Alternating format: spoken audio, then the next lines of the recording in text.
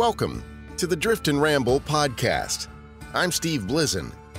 Each episode will explore true stories and American legends. From the pages of history and a few stories handed down over the years, we'll look at the people, places, and events that helped shape a nation. Stories of survival, notable frontier men and women, explorers who struck it rich, and the outlaws that stole it from them. There'll be studies of saloon girls, swindlers, banditry, and bad men, profiles of lawmen and American Indians, and the good and evil that existed between them. We'll amble through the past, we'll delve into the folklore of the times, and maybe even uncover a ghost story or two. So, saddle up, or settle in, for the Drift and Ramble podcast. This special episode was written and produced entirely by Robert Tinsley. Though you may hear both new and familiar voices, Robert is credited with every facet of this production, from writing to casting, directing, and editing. I'd also like to say thanks to Lonesome Heights for today's intro music. Be sure to keep listening for more information about the people involved in today's production after the show.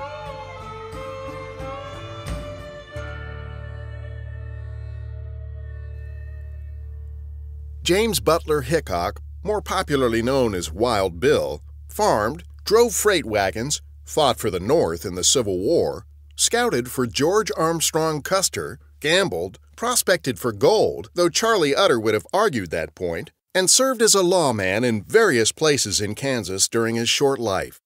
Wild Bill Hickok was the prince of the pistoliers, widely regarded as the best and most ruthless gunman of his time. He was supremely confident, well-read, fast, and deadly accurate with his pistols. He always carried two that you could see, and was equally accurate with either hand. He was cool under pressure, and it was that characteristic that was paramount in his ability to survive gunfights and assassination attempts. During his time as a lawman, he developed a highly honed sense of paranoia, those assassination attempts that led to what some say was his last killing. He spent some time touring with Buffalo Bill's Wild West show. He was a terrible actor and hated the experience. It was during this time that his glaucoma was diagnosed. At the time of his death, he was only a year or less from being totally blind, and he knew it. At the time the conversation between Bill and Charlie takes place, Wild Bill is world-weary. Only a few months previously he married, but then took off for Dakota Territory, ostensibly to make his fortune in the gold fields. More likely, he didn't want his wife to watch his decline, but that's just speculation on my part. He might have also been looking, either consciously or unconsciously, for a quick end to a bad situation. Charlie Utter was Bill's best friend at the time of the conversation. He had been a trapper, a guide, and prospector. Charlie and his brother ran a successful freight business. Charlie was a dandy, wearing white buckskins, sleeping on expensive blankets, and actually bathing every day. Ben Thompson fought for the Confederacy in the Civil War, and like many disaffected rebels, fought for Emperor Maximilian in Mexico. When he returned from that little ruckus, he became a gunman and gambler. In 1881, he made the transition to lawman as the city marshal of Austin, Texas. Phil Coe also fought for both the Confederacy and Emperor Maximilian. He transitioned into a saloon owner and gambler. John Wesley Hardin was only 23 at the time of this story. He had already made a name for himself as a gunman, and being just a little crazy. He was confident and bold. During the last year of his life, Wild Bill was world-weary. In the days before his murder, Colorado Charlie Utter, concerned about his drinking and gambling, tried to steer him into other lines of endeavor that would keep his interest and not lead him further into dissipation. Maybe one of those suggestions was that he become the unofficial peacekeeper in Wild and Woolly Deadwood. This is how that conversation might have gone.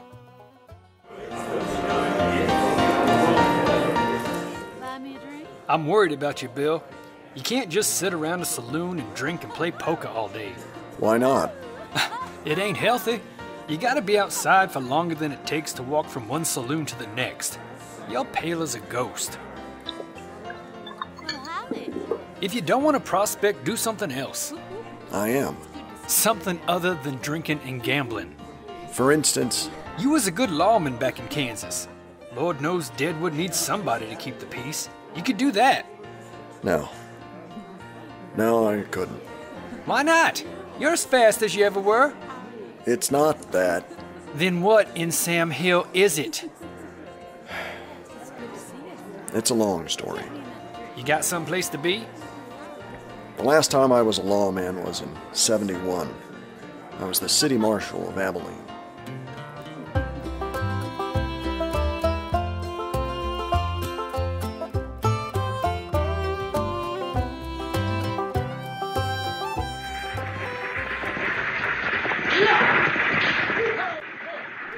I swear, Bill, one of these days you're going to push the city council too far. It's not my fault the council wants to act like idiots, Mike. I don't care if these hoopleheads carry a gun or not, as long as they don't cause trouble.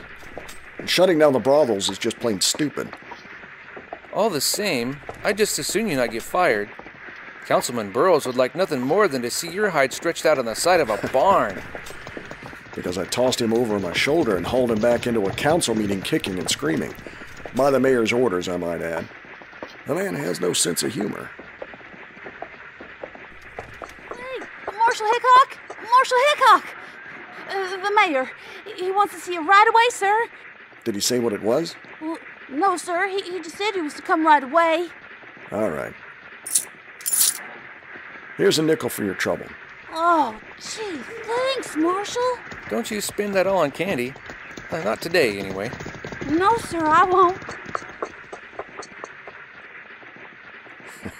And he won't eat any of it before he gets home either. Want me to come with you? No, I want you to stay out here and keep an eye on things. I don't trust that passel of deputies they gave me. Especially that no-account Jim McDonald. Jim's okay. Not if he's doing like I suspect and spending his patrol time sleeping on a hay bale. If I ever catch him.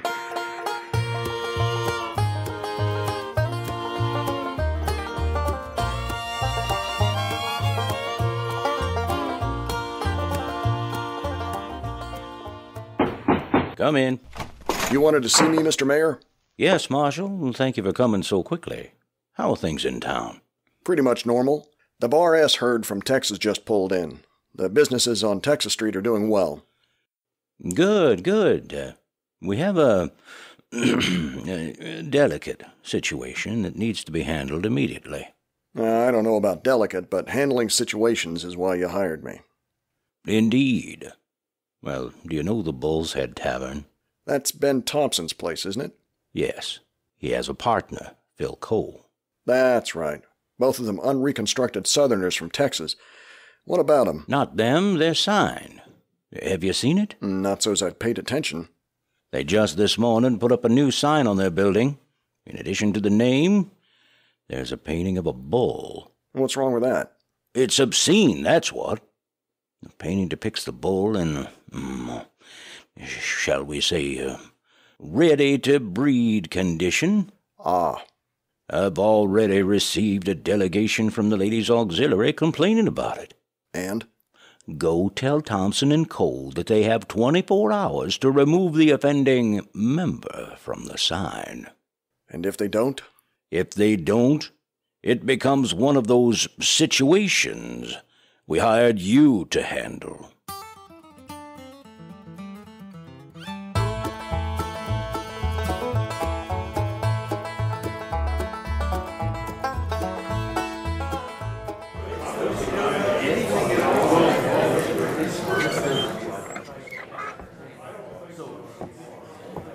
Good to see you, Marshal.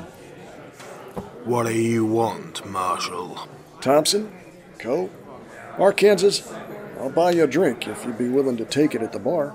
That's right neighborly of you, Bill. I believe I'll take you up on that. What do you want, Marshal? We've had no trouble here. No, but you will have if you don't do something about your sign. What about our sign? And what makes it your business? The city council makes it my business. They've decreed that your sign is obscene and a threat to public order and decency. Oh, they have they? They have. And you have 24 hours to remove it or paint out the offensive portion. Now, just Sit down, Phil. What happens if we don't change our sign? Then I change it for you. And how are you going to do that? I'm as good with a gun as you are. Better. Why, I drew and shot a crow on the way. Did the crow have a pistol? Was the crow shooting back? Because I will be. You've got 24 hours. Take a chair, Arkansas. Did you enjoy your little trip to the bar and back? Why, yes, I did, Phil. Thanks for asking. Arkansas. Somebody needs to kill that man. He's a damn Yankee who picks on rebels, especially Texans, to kill. If you want him dead so bad, Ben, why don't you kill him? I have to live here afterwards. Hickok's got a lot of friends here. What's the matter, Hardin? Are you... Shut up, Phil. How about you, Phil? Why don't you kill him?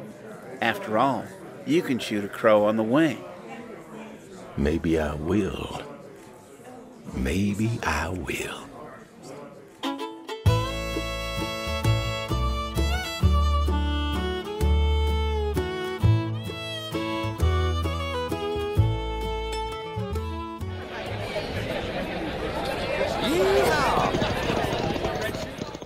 Business is good tonight. Everybody seems to be in a good mood. No fights. Yet.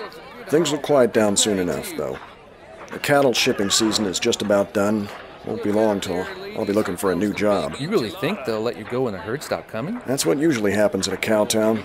They get rid of the most expensive man on the police payroll as soon as they figure they don't need him anymore. They'll get rid of most of the deputies, too. Well, I guess I'll cross that bridge when I get to it. Say, isn't that little Arkansas over there? Yep. Was hoping I'd run across him tonight. Hey, Arkansas! Like to have a word. Why would you go and do something like that? Evening, Bill. Mike. Say, you fellas like dodging cow ponies ridden by drunks? Walking down the middle of the street makes a bushwhacker's job just a little harder. I expect so. I'd also expect being so far from cover would make the bushwhacker's second shot a little easier. I expect that the bushwhacker wouldn't get a second shot.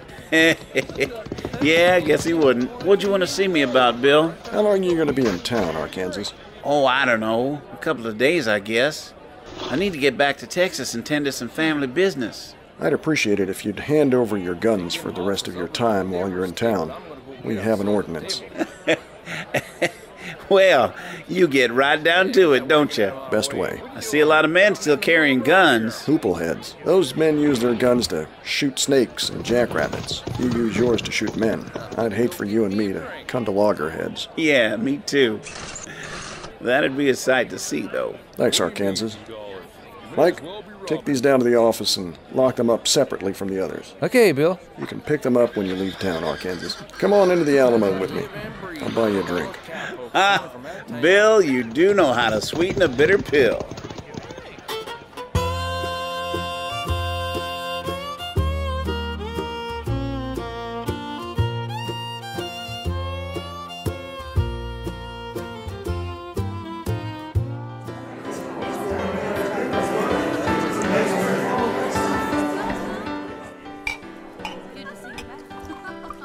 I didn't know then that little Arkansas was really John Wesley Hardin. Wouldn't have made much difference if I did know. He hadn't committed any crimes in Abilene, and I didn't know about the warrants out on him in Texas. Wait a minute. Didn't he kill a man for snoring earlier that summer in Abilene? He killed a man, but it wasn't for snoring. The man had a dirk and was trying to rob him in his hotel room. Hardin once said, "People tell a lot of lies about me." I could say the same. Ben Thompson's pretty good with a gun. He didn't give you no trouble? He didn't have a chance. Later on the day of the meeting at the Bull's Head, he got thrown off his horse. He got busted up pretty bad. He was laid up until just before I left town. Phil Coe, on the other hand, he was on the prod.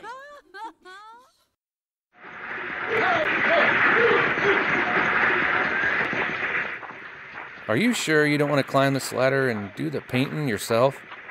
I'll help you carry the ladder and hand you the paint can. You're going up the ladder.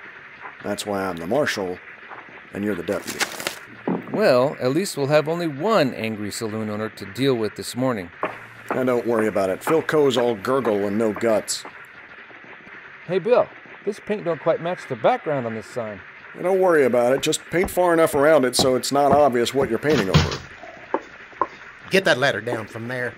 You were warned, Cole. Now back up before you get paint splashed on you. This is private property. You got no right to do The this. city council says I do. If you want to dispute that, take it up with them. I'm taking it up with you, Hickok. You poured paint on me. This is a new suit. I'll kill you for that. Cole! Back off, Hickok. You've been riding roughshod. No! Nice right cross, Bill. Can you handle that ladder by yourself, Mike? Sure. What are you gonna do? I'm going to make sure Mr. Coe gets the message. Okay, Bill. Anything else? You might stop by the mayor's office and tell him that the deed is done. Just stay right there. Get your boot off my chest. I think you need a little more time to recover, Coe. Meanwhile, I'll give you a little advice. If you ever threaten one of my deputies again, I'll kill you where you stand. The rest of you, clear out. Nothing to see here.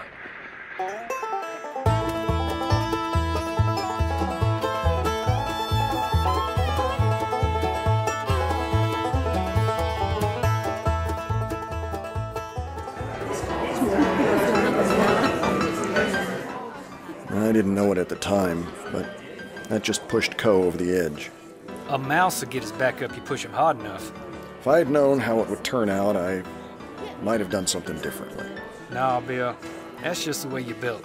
The outcome might have been different, a little, but you didn't have much choice. You had to Buffalo Coe. Yeah, I guess you're right, but I should have known.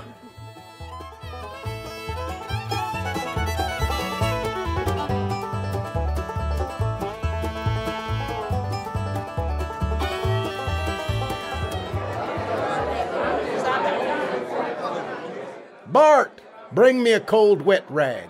Ron, join us.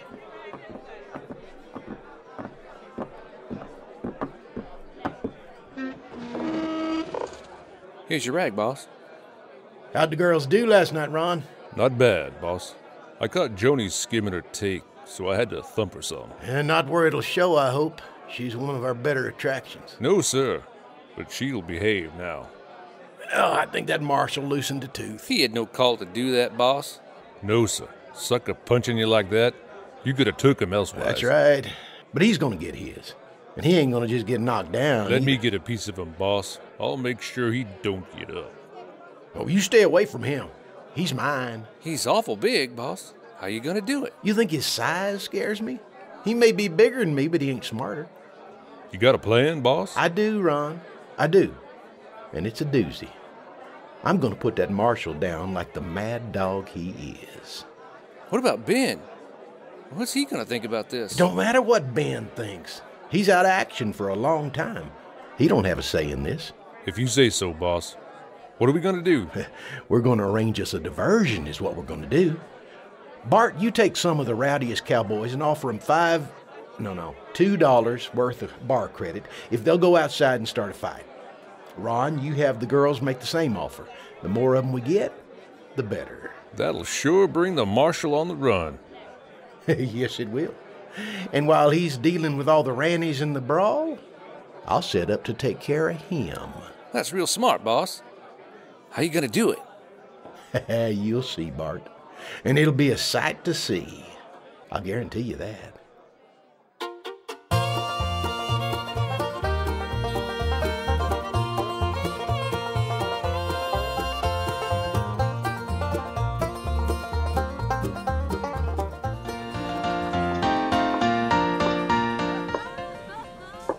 Evening, Bill.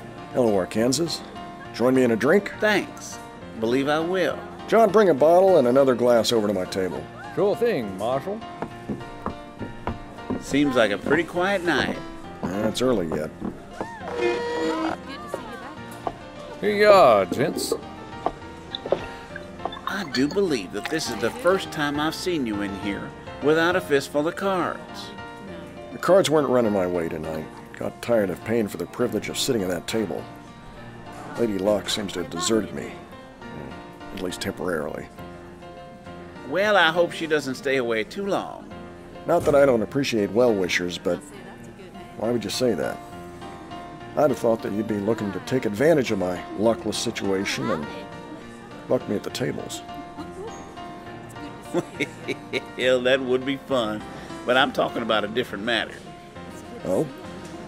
Normally, I'd stay out of this kind of situation, but I respect you, so I'm going to make an exception.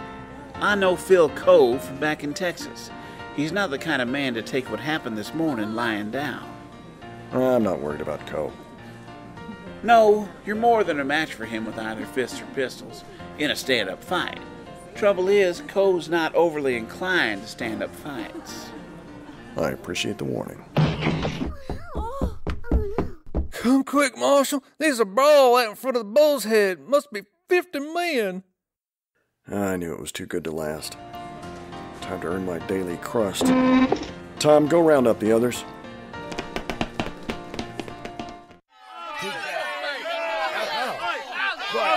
Dirty! Get off me! Break it up! I said break it up! Get off me! The next yahoo that throws a punch is going to spend the night in jail with a sore head. Anybody want to take me up on that offer?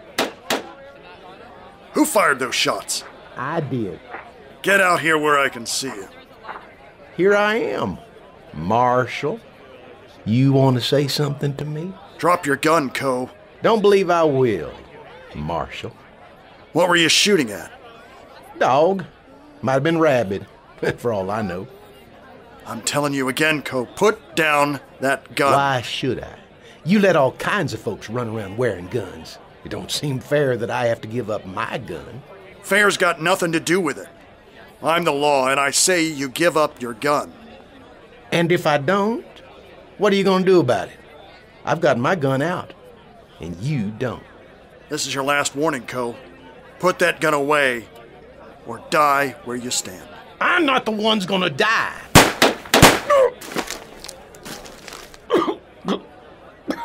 The Marshal killed him. Those bullets didn't touch him.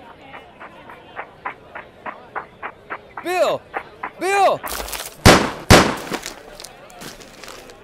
He just shot the deputy. Mike! He killed his own deputy.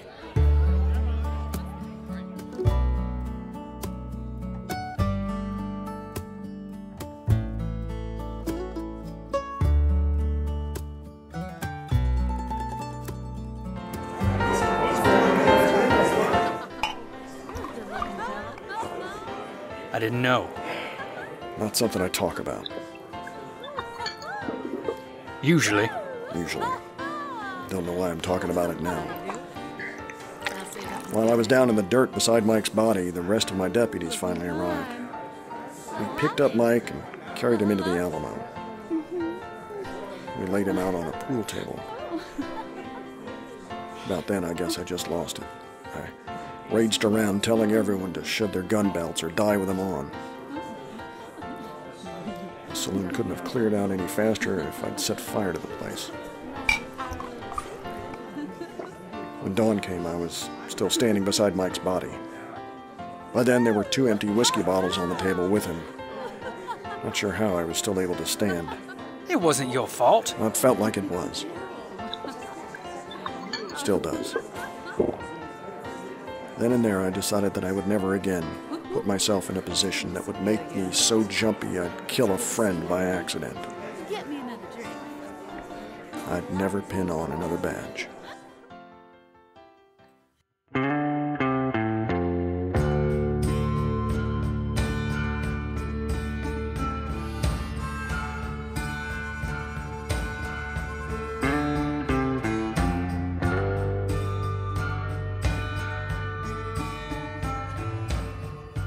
I'd like to thank a lot of people who were involved in the making of Wild Bill Hangs Up His Badge for the Drift and Ramble podcast. This was written and produced by Robert W. Tinsley. Robert took on all the tasks that actually I normally do as executive producer of the Drift and Ramble podcast.